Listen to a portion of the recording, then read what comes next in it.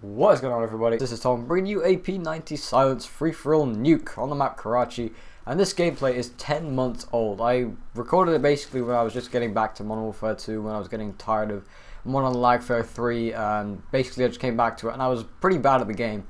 I never really got that many nukes, I never really got that many good gameplays, and I was just starting to get a couple more nukes. I remember before this game I'd had a couple of domination nukes, so I hopped into free-for-all because free-for-all is awesome and I love it, and I decided to attempt to get a nuke without using the chopper gunner, and I succeeded. And you're going to see, by the way, that I play reasonably defensive this game. I'm putting down claymores constantly, which get me a couple of kills, and I'm kind of hanging around this building and generally just playing a little bit too defensive, or more defensive than I'd ever play normally nowadays anyways. But in any case, it's a lot of gun kills, so you'll definitely enjoy it. My payload does alright, gets like 7 kills, gets shot down, and then I'm forced to get the rest of the game the kills myself. But in any case, guys, enjoy the gameplay. P90 is just a great gun. I know this is a free-for-all every gun episode, and I probably should talk about the gun. But the P90 is just awesome all around, really. With stopping power, it's really fast kill. Even at long range, it picks up people pretty fast. But yeah, always use stopping power and a silence. So that's my best, choice setup. That's why I'm using this game, and it really does suit me very well.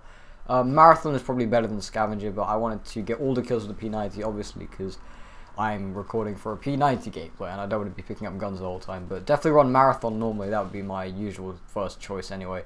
It's probably better than Sleight of Hand because it has 50 rounds in a magazine, so that's pretty good. But in any case, guys, I don't want to talk about the gameplay anymore because school is around the corner, and for me it's going to be the last year of high school, or the second year of sixth form for me. In the UK, it's sixth. For the last 2 years of school are called sixth form. And yes, I'm in my last year, my A2 level year anyway. I've done my AS levels, did okay. Got my results a few weeks ago and that went alright, but now it's time for A2. It's the second half of A level basically. And the good thing about that is I only have to do 3 subjects, and can't wait for that. I can drop Spanish because Spanish is boring and it's useless, and I'm very good at languages, but I get really bored in the classes because we never really learn languages properly. I mean, it seems that schools never really teach languages.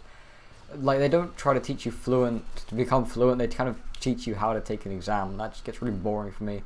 But, I mean, I guess the benefits of that are that I do get a lot more sleep than normal. I mean, because usually I'm going to bed at like 1 AM, and I can kind of catch up on sleep in my Spanish classes. And that is 100% true, by the way, as I get my nuke right there.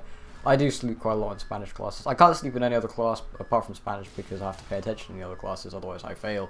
But that's pretty much it, really. Let me know if you guys are going to school. I guess you've probably all gone to school already, because I've had a slightly extended holiday, about 4 or 5 days extra, because instead of going back on Monday, I'm going back on Wednesday, and I love that because that means I don't have to school Monday, and my Monday will not be ruined. So let me know if you guys are going back to school. I want to hear that down below, and hope you guys enjoy the gameplay, of course. Final score is 31-1. I hope you guys enjoyed, and I will catch you guys later. Peace.